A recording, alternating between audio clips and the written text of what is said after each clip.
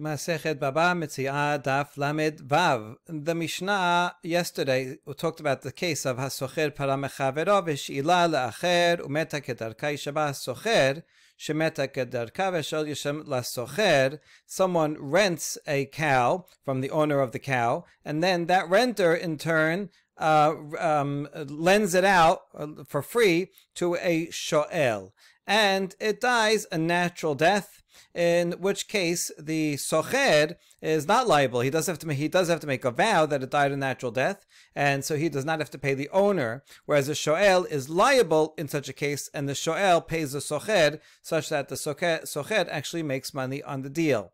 Now we're going to learn some more interesting details about this type of case. Amar Yirmiyah.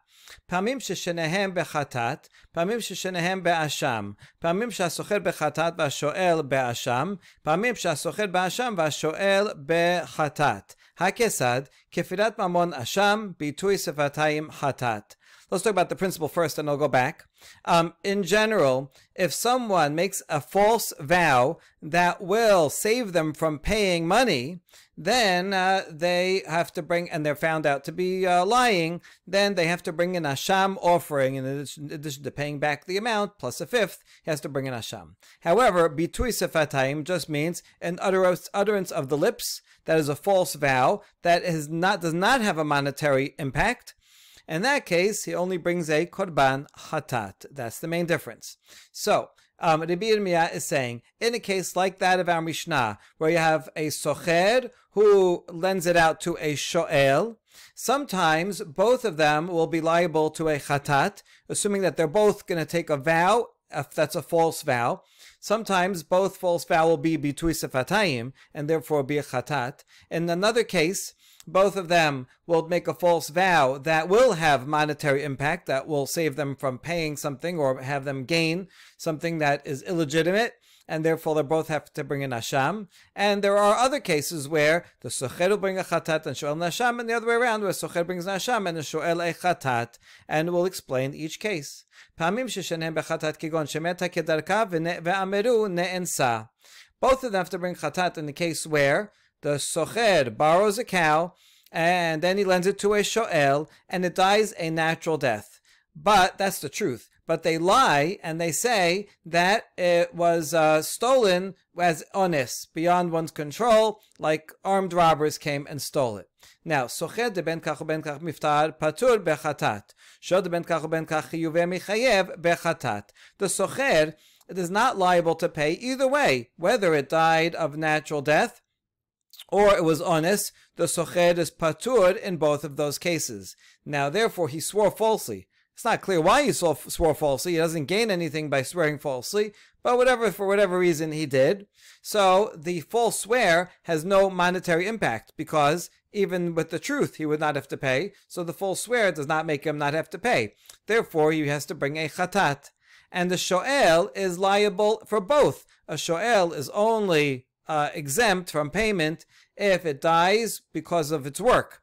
But here, if it dies, whether it dies a natural death or it was honest and it was stolen and impossible, be a circumstance beyond one's control, so the shoel is liable in both cases. So the fact that the shoel lied does not make him more or less liable, does not make him any less liable. He's equally liable. And therefore, since both of their vows are false but have no monetary effect, therefore they both bring a chatat. פעמים ששניהם באשם, כגון שנגנבה, ואמרו מתה מחמת מלאכה, תתבר ככפרי ממונה, תה מחייב, וכפטרי נפשייהו. What's a case where both of them have to bring an asham, where it was stolen? Only a shomer chinam is not liable when it's stolen. So both of them would be liable. But they say it died because of while it was working, because of work.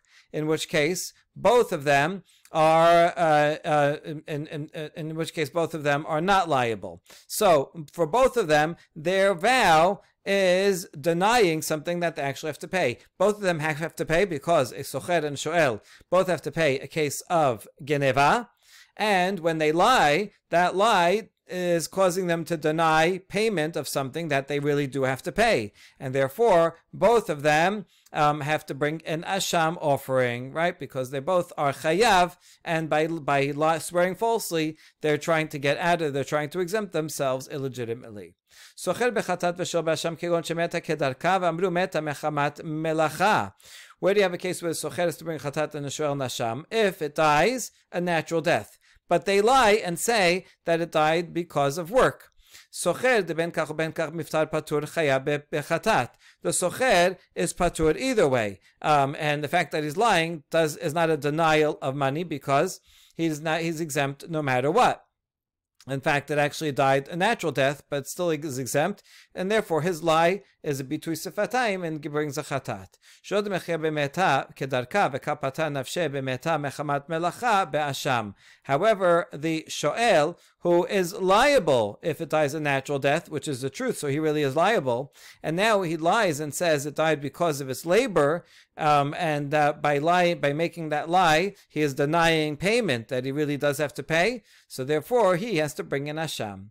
And the last case, socher b'asham v'shel bechatat kegon shenigneba v'amru meta kedarka. When does the socher have to bring an asham and shoel bring a chatat? When it was stolen and they said it died a natural death. Socher hu d'mecher b'geneva v'aveda v'kapata nafshe b'meta kedarka be'asham. The socher who actually is liable because he's liable for loss and if it's lost and stolen, so he really does have to pay. When he lies and says it died a natural death, he's trying to deny payment that he really has to give. So his false vow includes a denial of payment, and therefore he brings an asham. Whereas shoel de ben kachu ben kachi uve'mechayev bechatat. A shoel has to pay no matter what, whether it was stolen or whether it died a natural death, and therefore his lie is only bitu sefatayim, and he has to bring a chatat. Okay, as long as you get the first principle, the rest is pretty easy to figure out. So the Gemara asks, "My kamash malan, what is it Mesia teaching us?" I mean, all this is pretty straightforward logic. And the answer is Apukem to be Ameh. Damar, Kol Shua Shedim Mashbinota, En Chavin Alem Bishum Shebat Pitui, Shnemar, O Nefesh Ki Tishaba, Lebate Bisfatayim, Ki Tishaba Me'atzma, Kamash Malan, Dela Kedebi Ameh. This whole thing is here to say that we disagree, that Rabbi Mesia disagrees with Rabbi Ameh. Rabbi Ameh said that any vow that is administered by a court, one is not liable to bring korban chatat if it's a false vow that has no denial of money.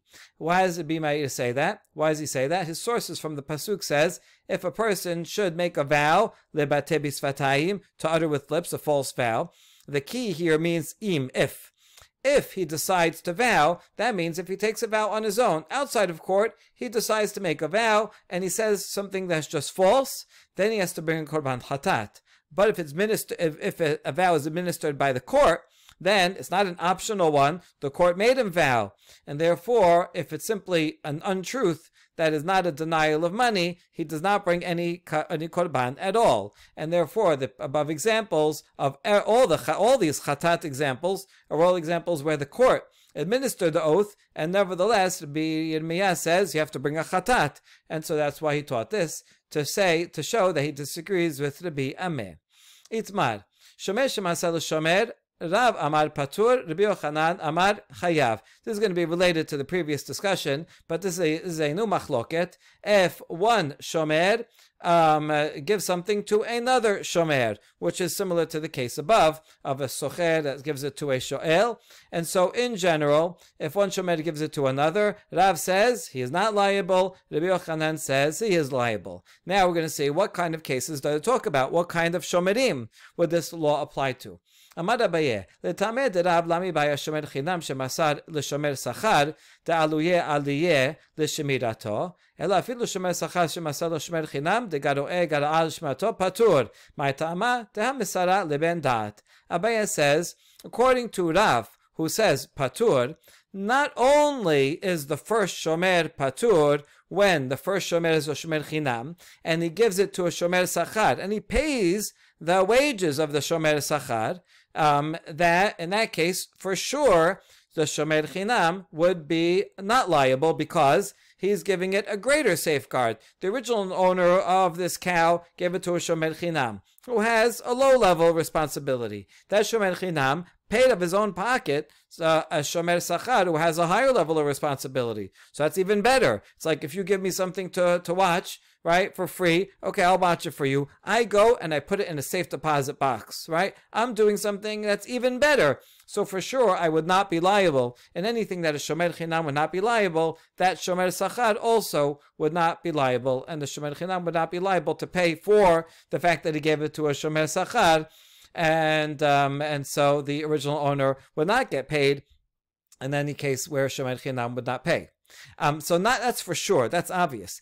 But even if the original owner gave it to a shomer sachar, and that shomer sachar then handed it to a shomer chinam, that would be like the safe deposit, the bank telling me, here, take this home and just watch it in your home, because we don't have room for it here.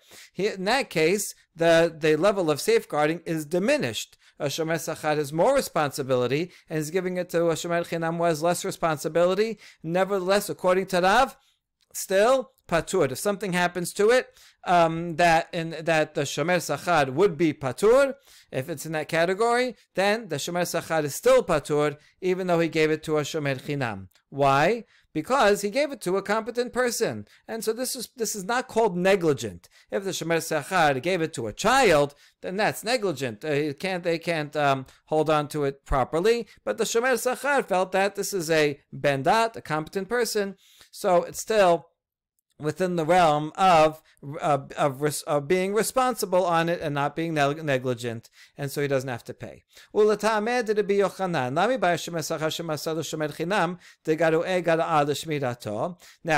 Yochanan, who says Hayav, not only would he say Hayav if the original owner gave it to a shomer sachar, and that shomer sachar gave it to a shomer chinam, who is a lower level, you're liable. I gave it to you as a shomer sachar, so you have to have a high level of responsibility. You're going to be very careful, because you're responsible kind of thing. You gave it to a shomer chinam, who is not responsible for loss, if it gets lost and stolen. And so the shomer sachar then would be liable for any loss that can be attributed to the fact that he gave it to a shomer chinam. So that's for sure because it went to a lower level. Ela afilu shomer chinam shemasad shomer sachar taluye aliyeh lishmirato chayav tamale en resoni shehepiktoni biyad acher. Rabbi Yochanan would say chayav even if the original owner gave it to a shomer chinam, and the shomer chinam gave it to a higher level, to a shomer sachar, where it's a higher level of responsibility and protection. Nevertheless, he would be liable if, in fact, something happens to it that is attributable to the fact that it went to another party, like the home of the shomer sachar was in a worse area or something. Why? Because the owner could say, I did not want my deposit to be in someone else's hands. You, the shomer chinam, I trusted you. I trusted you so much that I trust you not even without payment, even with your lower level of safeguard. I trust you. And if you make a vow that, this happened without negligence, I trust your vow. That's why I gave it to you. I made the deal with you. That shomer sachar, I didn't want it to be with someone else. Even if he's getting paid and has a higher level of responsibility and safeguard, I don't know that guy. I don't trust his vow, and I don't trust his guardianship. And therefore, the shomer chinam will be liable for having given it over to a shomer sachar. Amar Rav Chisda, had Rav la beferush itmar ela mikelala. Now Rav Chisda says, when we quoted Rav saying shomer shemasar leshomer patur, Rav did not actually say that explicitly. Rather, we inferred it from a story. Now, whenever you infer a law from a story, you always have to be careful. Is that really what the story was about? So there were some gardeners, and every day they would deposit their spades with a certain old woman. Right? She had a barn, and they put it there. It was near where they worked, and then they went home. They didn't have to carry their spades all the way home. Every day they would deposit. She was a shomeret. One day, for whatever reason, they were in a different way. They didn't give it to this old woman. Rather, one of the gardeners was keeping the spades of everybody in his house. But then he heard there was a sound from a wedding. He heard some music. some dancing. He says, I want to go and join. He doesn't want to leave the spades home alone. So he took the spades and he gave it to that same old woman that they usually go to, and he went to the wedding. By the time he came back, the spades were stolen from the old woman's house. So the case came before Rav to adjudicate, and he said the gardener that put it in the old woman's house is exempt. He is a shomer, shemasar le shomer, right? Because all the gardeners gave it to him, and he then gave it to a woman. So those who saw the story, witnessed it, and they were there and they heard Rav say that, they assumed that Rav felt that the halacha is in general. One shomer that hands something over to another shomer, the first shomer is not liable, right? He's permitted. He gave it to someone competent and mentally competent, and therefore that's fine. And so they generalized from this ruling of Rav to his general opinion. However,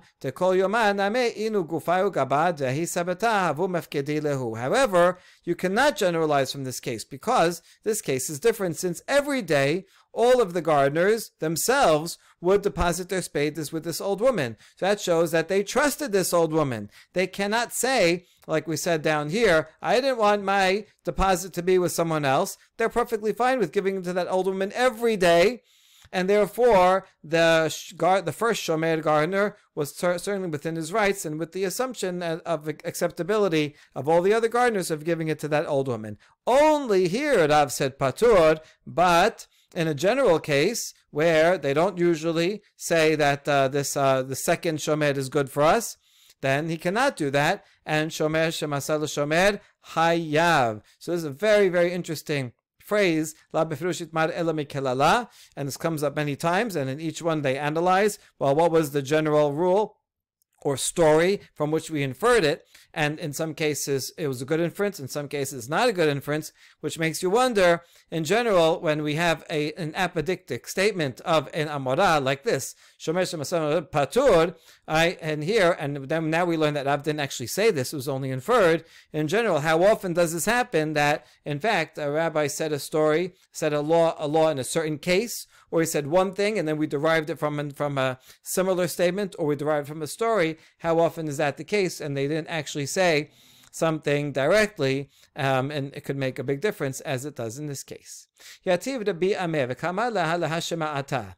Itibe Rabbi Abba bar memal Rabbi Ameh. Hasocher para mechavero v'shila le'acher. Umeta kedarka. Yishaba hasocher shemeta kedarka. V'asho meshalem zasocher. V'im ita lemale en resoni shehe pikdoni biyad acher. So Rabbi Ameh was sitting and repeating this machloket that we just said before, and in particular the opinion of Rabbi Yochanan that Moshe shomer shomer hayav.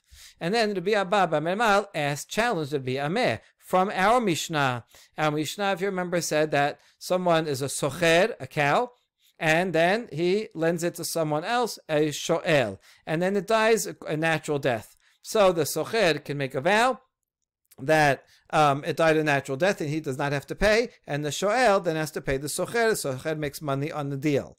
However, if it's true what Rabbi Yochanan said, that a person does not want his item to be in the hands of someone else, so then in this case also the original owner can tell the socher, I gave it to you to rent and use. I didn't want it to be in the hands of someone else. Therefore, you, socher, you are liable to pay me. There's a pretty strong question that had been against Rabbi Yochanan, and so Rabbi Ameh answers on behalf of Rabbi Yochanan and says, here we're talking about a case where the original owner gave it to the socher with an agreement, with permission, that he can then give it to a shoel. So it was built into that original condition. If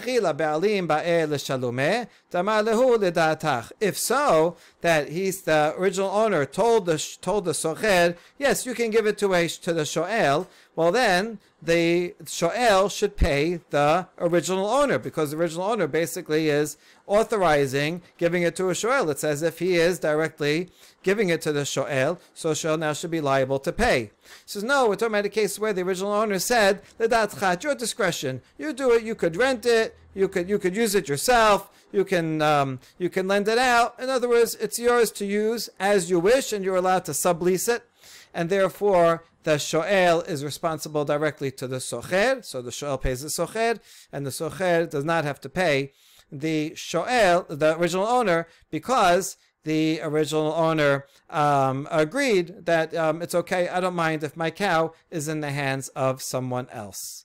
Mativ Rami bar Hama, המפקיד מעות אצל חברו, סרן בשל נחוריו, מסן לבנו וביתו הקטנים, ונע בפניהם שלא כראוי, חייב שלא שמר כדרך השומרים.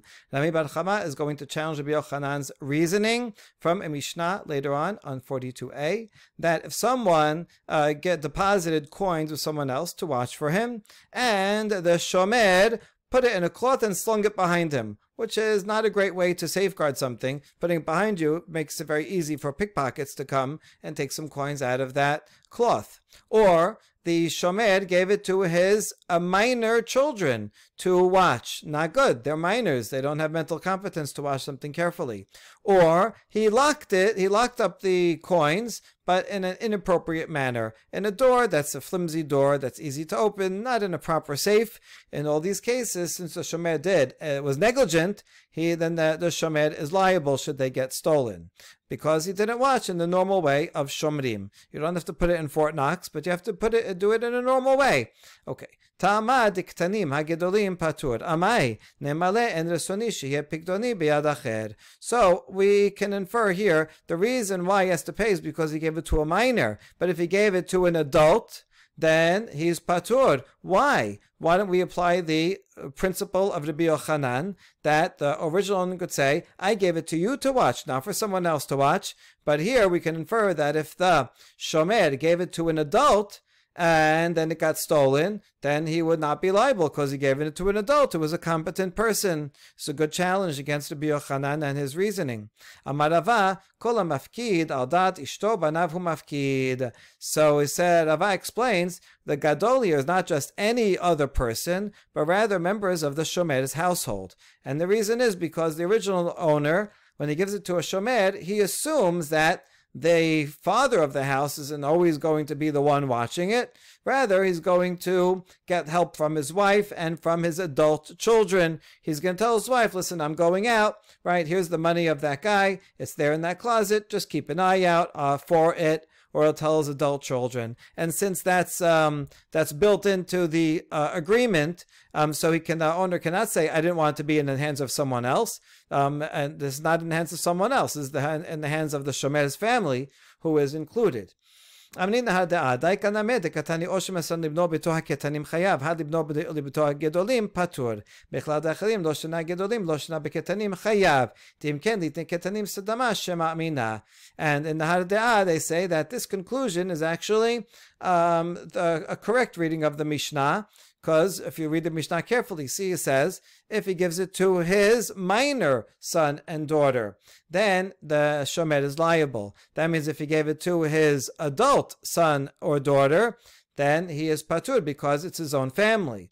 But if he gives it to someone else, a stranger, even if it's an adult, doesn't matter whether it's adult or a child, he would be liable. And because if it were not so, if any adult would not be liable, then it should say, if he gives it to a child, then he is liable. So if he gives it to an adult, any adult, he would not be liable. It doesn't say that. It only says if he gives it to his minor child, he is liable. So we can infer from that an adult child he is not liable because the original owner says, I give it to you, and I assume that anybody in your household, adults, will take care of it as well, but foreigners, people outside the family, not so. So we can actually prove from this Mishnah, in accordance with Rabbi Yochanan, that if the shomer gives it to someone outside his household, that's shomer shemasar l'shomer, and that is chayav. Amar Rava Hilchata shomer shemasar l'shomer chayav. So Rava is the one who said this explanation,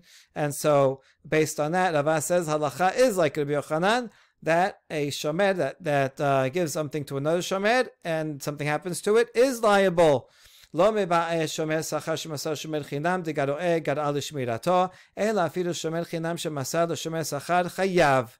And we're following the reasoning that we presented above, that not only in the case of a shomer sachar that gives shomer chinam, where he's going a lower grade safeguarding, but even if the original only gave it to shomer chinam, and shomer chinam hired a shomer sachar to watch it, where it's a higher level of safeguarding, nevertheless, if something happens to it, the first shomer is liable.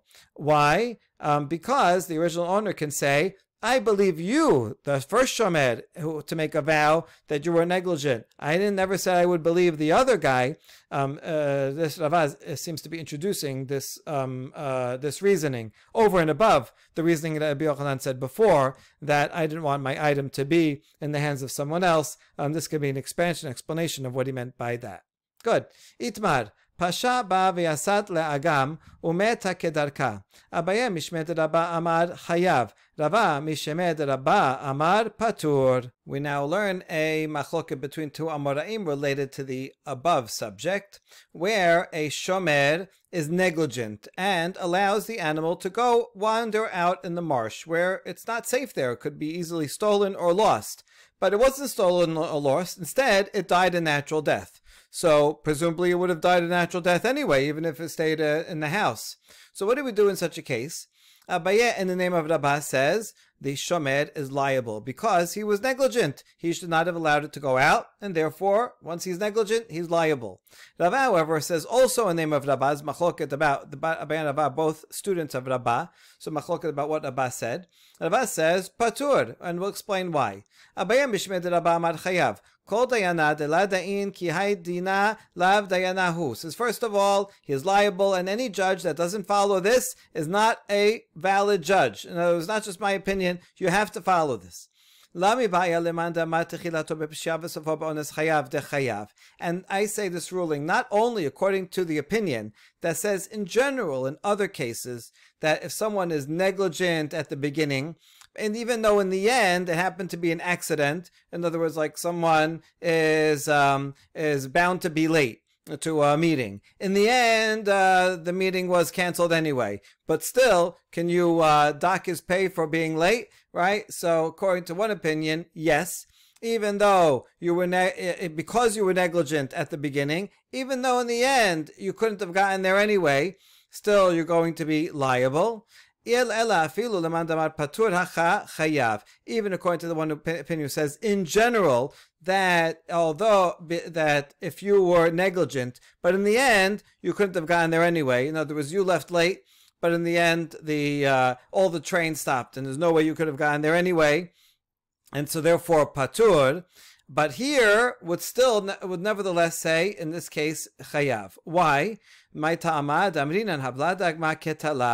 Because we can presume, or we can, even if it's doubtful, but we can suggest that perhaps the bad air near the marsh is what killed the animal, and maybe it wouldn't have died if it was a natural death, and it's only that he was negligent and it went out there. So this is not really a total case of sofa be'ones, because it really could have died because of the negligence of letting it go there in the first place. So that's why Abaye says the shomer is liable. Rava mishmed Rabba amar patur. Kol dayana de la dain ki haydina lav dayanahu. Lami baya leman damar tchilato b'shev so ba'onis patur de patur ela afilu man damar chayav hacha patur. Ma'itama damrina malacha mavet mali hacha umali hatam. Rava in the name of Rabba says patur. And any judge who doesn't follow this is not a valid judge, right? This is an absolute ruling. And not only according to the opinion who in general says that if someone starts out doing something out of negligence, even though in the end he was beyond his control, he is patur. In other words, because in the end it was beyond his control, is patur, even though he was negligent at the beginning. So certainly here would be patur. But even according to the opinion that says that someone who started out negligent, but in the end couldn't have helped it anyway, and because it was beyond his circumstances, but he's chayav because he started off negligent, and says chayav, even that opinion that in general would say he's liable, here would agree that he's not liable. Why? Because we say the malach hamavit, this is the Gemara's way of saying a natural death. A natural death happens, and it doesn't matter where. The malach hamavit can be here, can be there, and the natural death that would have happened in the house would happen also at the marsh, and so therefore, even though the shomer was negligent in allowing it to go to the marsh, since it wasn't stolen or lost at the marsh, but rather died a natural death, that would have happened anyway. Therefore, in this case, patur. Abaye, who in general says chayav, would agree that if the owner, the shomer, was negligent, allowed it to go to the marsh, but got it back home, and only then it died a natural death, he would agree patur. Because it got back home. And now there's no possibility that you could say, oh, it's because the air in the marsh is what killed it. It's back home and it died at home. So then there's no reason to make him liable. This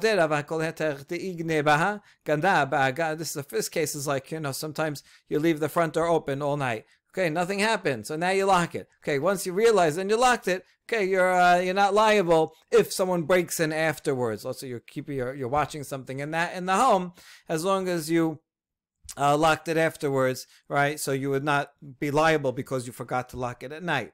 And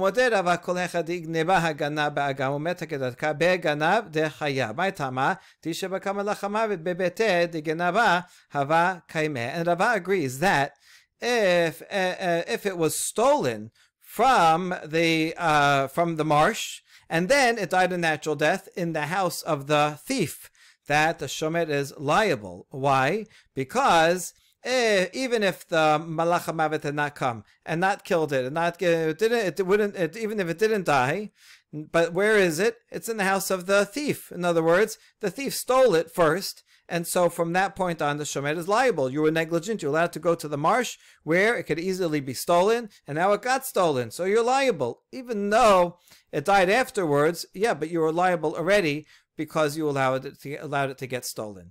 אמר לאביי לרבה, לדחת מת מלאך המוות, מה לי הכה ומה לי התם, היי דעות בהרבי בר באבא, מר במל, לרבי אמה, בשני לה, בשנתנו לו בעלים רשות להשאיל, ולמלא מלאך המוות, מה לי הכה, מה לי התם. Abaye asks Rava, according to your reasoning, that if something dies a natural death, then we say, what's the difference where it was? Even if it's in the marsh and it dies a natural death, the shomer is not liable because it would have also died in the home of the shomer a natural death. Well, if you hold of that reasoning, then why didn't you apply it to the question that was asked of Rabbi Ameh? When we saw above that Rabbi Abba asked Rabbi Ameh about a similar case, and Rabbi Ameh answered that, oh, we're talking about a case where the original owner gave permission to the socher to give it to the shoel. That's why the socher is not liable. Because he gave him permission. So why do you have to give that exceptional, that must be a case? Why is the shomer liable? Even this was according to a question on Rabbi Yochanan. Rabbi Yochanan says, I don't want Rabbi Yochanan says that the original owner can say, I gave this to you to deposit, to watch, and I didn't want it to be given into the hands of someone else. And so we asked, since the original owner can say that, why can't the original owner collect the payment from the shoel, since the socher gave it to the shoel without permission? And so we had to answer, oh, he got permission. But we could have a better answer, a simpler answer, and just say that it died a natural death, and therefore, what's the difference where it died a natural death? It would have died a natural death anyway, and that's why the shomer, the socher, can tell the original owner, listen, it died a natural death. So what's the difference? You're upset that I gave it to that guy, and if I had it also would have died a natural death. So what's the difference, right? And that's similar to this case here, where by negligence it went to the marsh, but it died a natural death. But you still say, what's the difference where it is? That's Abaye's challenge to Rava. אמר לה לדידחו דמתניתו אין רצוני שיהיה פיקדוני ביד אחר, איכא לאותווה לההי. לדידי דאמינא דאנט מהמת לי בשבועה, ואיך לה מהמן לי בשבועה, לקא לאותווה כלל. And Rava responds to Abaye, according to you, that you explained Rabbi Yochanan's reasoning that the owner can say, I didn't want my deposit to be in someone else's hand. Yeah, according to your reasoning, we learn here that this is only Abaye's reasoning. It wasn't Rabbi Yochanan's original reasoning. Rabbi Yochanan just said, Shomer Shomer Chayav. Abaye is the one that explained that it's because the original owner can say, I trusted you, I didn't trust that person. And if that's the reasoning of Rabbi Yochanan, then you're right. That would have been an easier answer. This would have been an easier answer that you could say, well, what's the difference if it's in my hands or someone else's hands? You're saying you didn't want it to be in someone else's hands, but it would have died a natural death no matter what. So that would be a sufficient answer. But I never agreed, Rava says, to your opinion. Remember, Rava, when he decided the halacha, explained to Rabbi Yochanan as follows, that the original owner says, I believe you, the first shomer, when you make a vow, because I know you and I'll believe your vow. But the other guy that you gave it to, I don't believe his vow. So in that case, there's no room to ask the question at all, because it's not about what would have happened. It's about belief of the vow, right? And yeah, maybe it would have died in the other place also. Very possible. And if in fact it died of a natural cause, fine. The original owner says, fine, patur. But I don't believe the vow of that other guy that that died of a natural cause in his hands. I don't know if that's true. I only believe you. And therefore, if you say it died of a natural cause in your hands, I believe you. If he makes a vow that it died of a natural cause in his hands, I don't believe him. And that's why the socher has to pay according to Rabbi Yochanan. Mativ Rami bar Chama he'elaha l'rashe sukin v'nafla en ze ones v'chayav. Ha-meta kedarka hare ze ones upatur. Ve'amai le'male avila dahar ketala iname ubsena tehar ketala. Rami bar Chama now challenges the opinion of Abaye who says chayav in the previous cases, from a Mishnah that comes later on in 93b. If someone brings an animal, he's watching someone's animal, and he brings it up to the top of a cliff, and then the animal falls. We don't call that ones, an accident. What are you doing? Why are you bringing the animal up to the top of the cliff? And therefore, that shomer is liable. So we can infer from this that if it died a natural death up on top of the cliff, then that would be considered beyond his control, right? Natural death, and he would not be liable. But why? Why don't you say, Abaye, like you do in the case of a marsh, that even if it dies a natural death in the marsh, we say, maybe it's the air in the marsh that killed him. So here also, we could say, maybe it's the air up on the mountain that killed it, or the exhaustion of climbing the mountain that killed it. So why should it be patur? This should be analogous to the case of the shomer who's negligent and allows to go to the marsh and dies of natural death, that Abaye said chayav, here also should be chayav. And the answer is hachamais kinan she'ela limid'eh shamen v'tob. It could be that the shomer brought it up to the high mountain where there was nice, a bountiful, high-quality pasture, and so he did a good job, this shomer shepherd, by bringing it there. It's not an act of negligence. And so if he brought it up there and died a natural death, he's patur. If it fell off the mountain, he is liable, however. So so why? If it fell off the mountain, so he should also not be liable because he brought it up to the mountain, but that was normal. Because she should have grabbed it and stopped it from falling. And he didn't run after it and grab it to stop it from falling. So there, he could have done something about it. If it dies a natural death, what could he do? But if it falls off the mountain, he should have been more careful. If you're going to say that the shepherd should prevent it from falling, then how about the resha of that Mishnah that says alta? This is if the animal went up on its own. The sefa is he'ela, he brought it up. If the animal went up on its own and fell, we do call that onis. Why do you call that onis? Why don't you say that the shepherd should have held on to it and made sure it didn't fall off? You're right, it must be a case where he tried to stop it, but went up anyway. He tried to stop it, but he wasn't able to, and it went and it fell down. So he tried his best to stop it, and that's why that's a case of onis. Baruch Adonai le'olam, amen ve'amen.